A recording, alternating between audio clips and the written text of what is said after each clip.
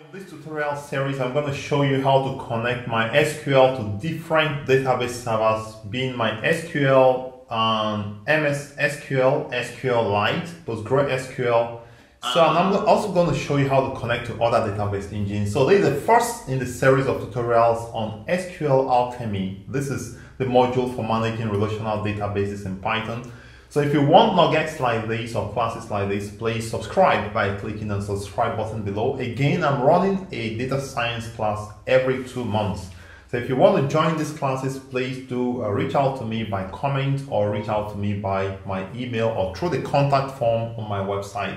So right now, let's go ahead to get started and connect MySQL to Python and actually load data from a CSV using Python, a Python data frame, and load data into SQL database.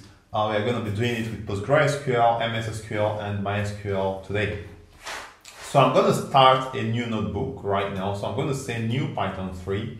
I'm going to start a new notebook. So the first one we are going to be doing, I'm going to say connect to SQLite.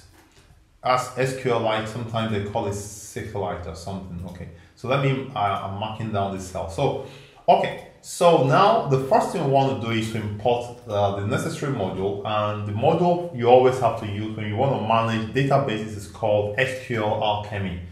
And of course, we also need pandas because we want to load some data to pandas data frame and then load it up into a database, database table. So I'm going to run this code and it imports SQL Alchemy. If you don't have SQL Alchemy, if it says no module named SQL Alchemy, then use conda install SQL Alchemy, or you simply go to the Anaconda dashboard here and go to this where you are, you go to environment and simply look for SQL Alchemy right here and install it. Okay, so the next thing we want to do is I want to import some data from a CSV file I have on my system. So to do that, I'm going to use this code here to import some data from my system. So I'm going to run this code. So I'm importing some data. So this data, if I view it, you can see that is some data set. Just call it some data set, and that is what we have here.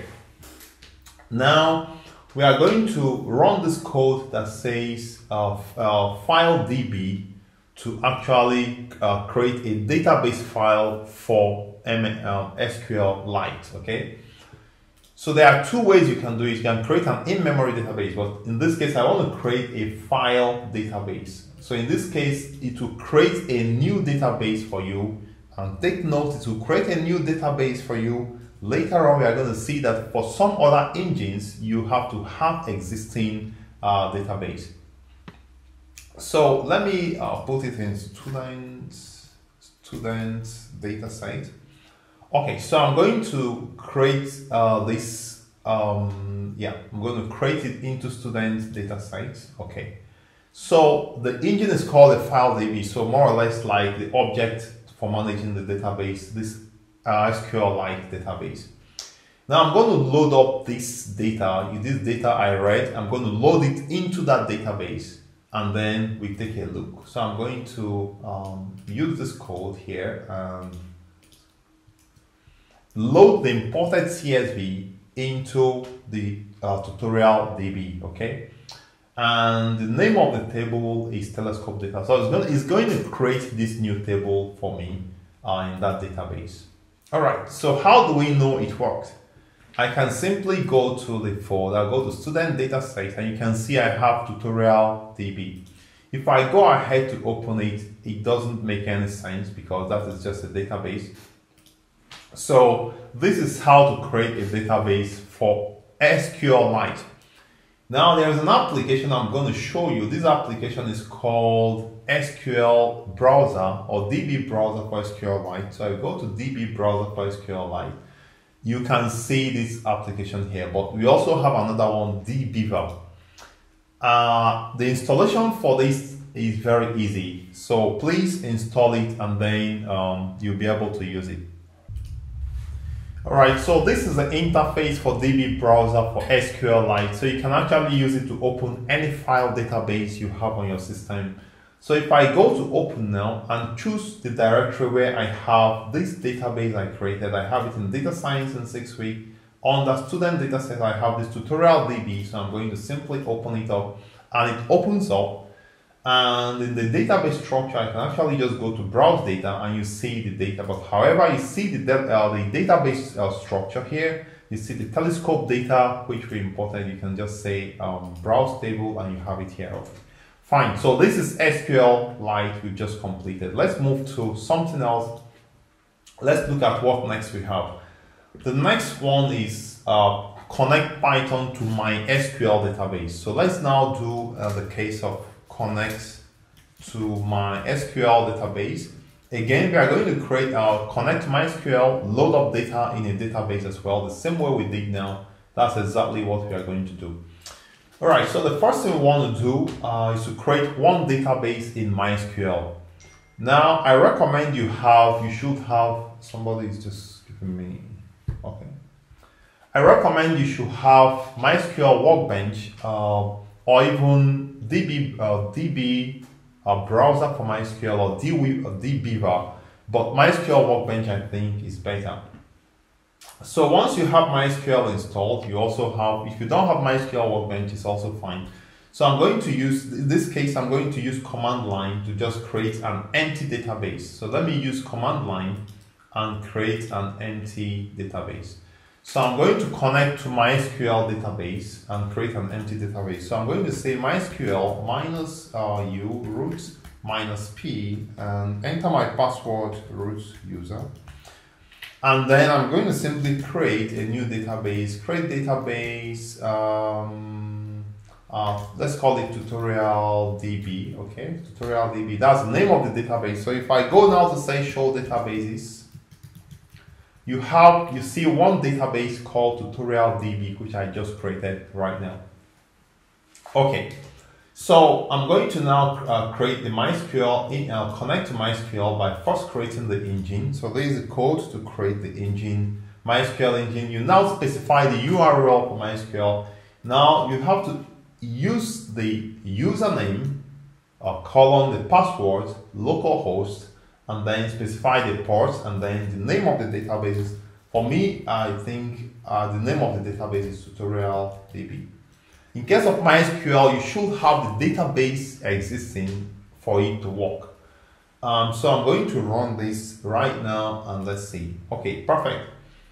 The same data I loaded before is the same data I'm going to load. So I'm going to simply run the command data.loads to SQL and specify the name of the table and the name of the engine. So in this case, we have the name of the table is going to be telescope data, and this is MySQL engine, which the object we use to create the connection. So if I run this code right now, it's going to run. And if I go back to my command line and I say use tutorial DB, and you'll see database change. If I now say show tables, we have one table called telescope data, right?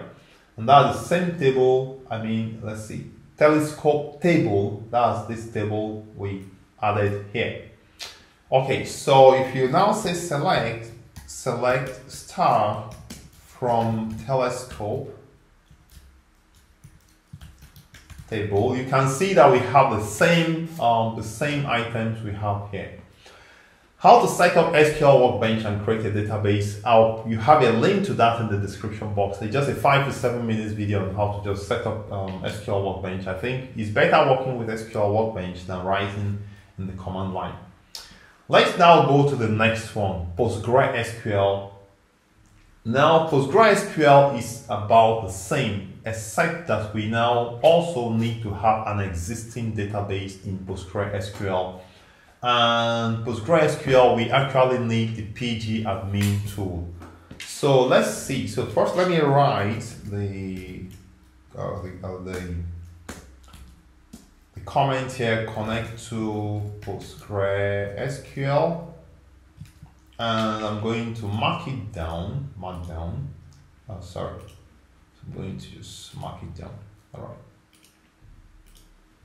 Okay, so now the connection to PostgreSQL, you need to pay attention to it. So I'm gonna copy it and paste and then explain it to you.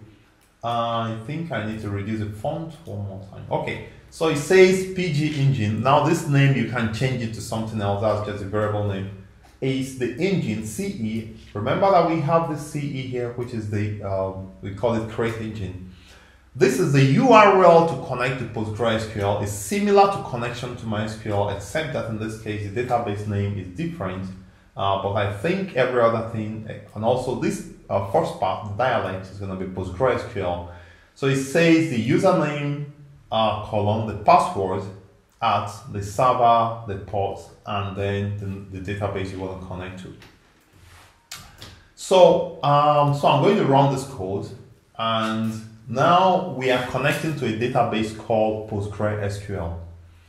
Okay, we are connecting to a database called PostgreSQL, Postgres, okay? And I want to now write into the PostgreSQL, copy this data into the PostgreSQL. So I'm going to paste this code, but in this case now the engine is going to be PG engine right here. It's going to be PG engine, and let's call it telescope data from Python. That's the name of the table, so that we just make sure that this table is created. Yeah, so this is how it should be. Yeah, let's see. Okay, so I'm going to execute this line, and if it works, it execute. This database will be, this table will be available, and the data will be loaded inside. Give me a second. Let me just take this call. So this data is now loaded into PostgreSQL. How do we know? We need to use pgadmin. There is a tool called pgadmin. You need to install it, or you need to check the link in the description of this video on how to install pgadmin.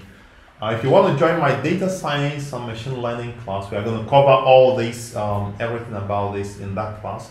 So please reach out to me. But let me open pgadmin so I could show you that this data actually loaded. So this pgadmin. Alright, so this is how the pgadmin window opens up. So I'm going to enter my password, and if I go to servers, go to localhost and go to Postgres, from Postgres I should have the schemas here, and now you have telescope data from Python. If I right click and simply say, I think I can just double click on it, maybe not. Okay, right click and say view data and say all rows, you'll see the same data we have, it's going to show up here. Okay, so this is about PostgreSQL. We also have MySQL. So the MySQL, this is the how to do it. I cannot show it here because I don't have MySQL set up locally on Mac. But how to set it up, I did set it up on Mac, but I think I don't want to go through that, open it up right now.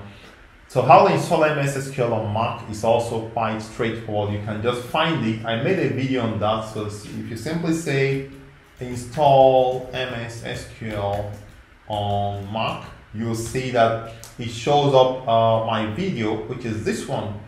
So let me just increase. So this one is my video, says Kindson the Tech Pro, right? So see how to install MySQL on Mac. If you want to join my data science class, please reach out to me. It's something you will need because everything is actually moving towards data science now. Alright, so I'm going to stop here. This is class 1 completed, it's for beginners. In the next part, we now see how to actually write SQL queries, create insert of data and delete data using Python code, interfacing with relational database. So I'm going to stop here. Please subscribe to my channel, leave me a comment. Also like this video and share it. I remain Kindson the Genius, and I'm always there for you.